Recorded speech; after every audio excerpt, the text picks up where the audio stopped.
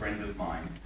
I live in a little town in Italy now since 1988, and I refuse to write about my town or even name it. It's in my book Among 500 Cities, but you won't know which one it is. And I intentionally do that because I saw what that can do.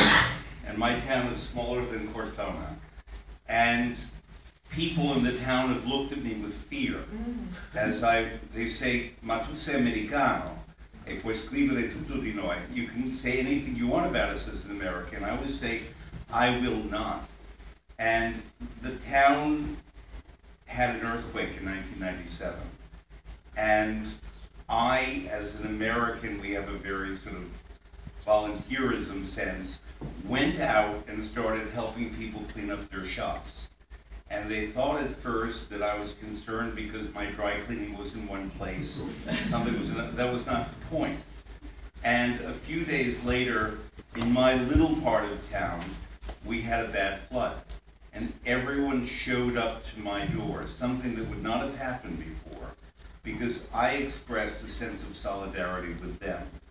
I understand the particular social fabric of my town, which is distinct from Cortona and Tuscany for a number of reasons. I live in another region, and for that reason, they see that I respect it, but it's taken more than 20 years for them to understand that. So, Italy for me has been my love, my muse, my teacher above all. And part of what I want to discuss today is the fact what Italy still has to teach. You've been talking about how Italy has to adapt, has to become like others. I frankly don't agree. Rome should look as it did because I believe that before the advent of the automobile, it was unquestionably the most beautiful city in the world. But what has happened, and I'm not against modernity because Italians have been great modernizers, but Rome had social fabric. It had shops, neighborhoods, people who lived there, who could afford to live in their neighborhoods, and local purveyors who provided for them, whether bread, services, whatever. My last extended visit to Rome was to write an article and to work at the opera was a little more than a year ago, December of 2012. And I noticed in the area I stayed in, all the shopkeepers were gone and replaced by French chains, by German chains. This is not modernity. This is the incursion of global marketing and reducing the level of the quality of life of Italy for Italians. And what I've been seeing, and what I regret deeply, is that I'm not Italian by background, but I can recognize that it's a nation that still has more to teach us than most other nations. If we are open to it, and if Italians are confident in their native skills and abilities. But rather what we're seeing is the Europeanization of Italy. I'll give but one example. Before the European Union in Brussels and Strasbourg created food standards, the average food standards in Italy for cleanliness, for quality, were much higher than anywhere else in the European Union. When Italy had to adapt to the standards of the European Union, they actually outlawed certain foods that had not killed anyone in 500 years, basically since Lucretia Borgia was the last time people died eating food intentionally in Italy.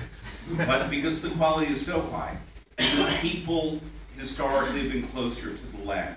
They know the rhythms, they know when to plant, they know when to bring the animals uphill, when to bring the animals downhill, what hour of the day to milk, when they should eat grass, when they should eat hay. All of that is native knowledge. And that's just the food culture, but I can take that all across the spectrum to all of human creativity.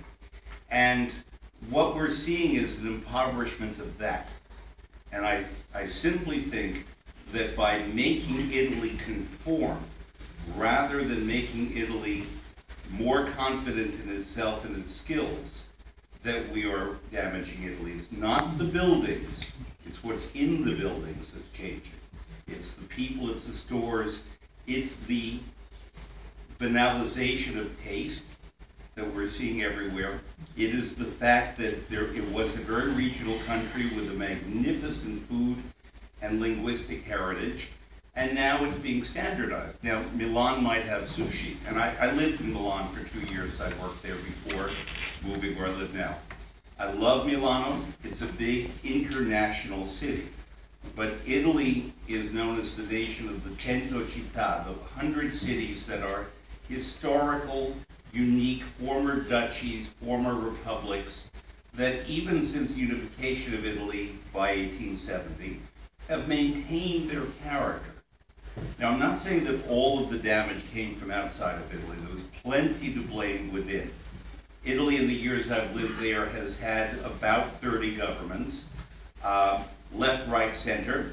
The most damaging by far was Silvio Berlusconi, for the simple reason he was in longer than anywhere else.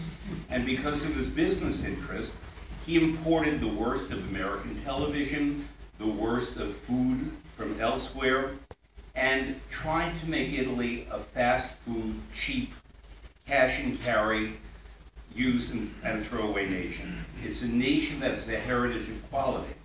And that was undone in recent years. And it's not gone, but it has to be relearned, taught back to Italians.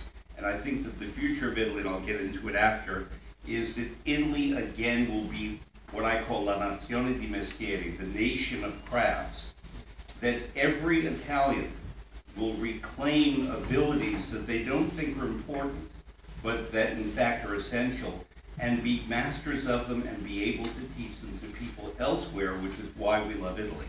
I think this is very interesting. I mean, what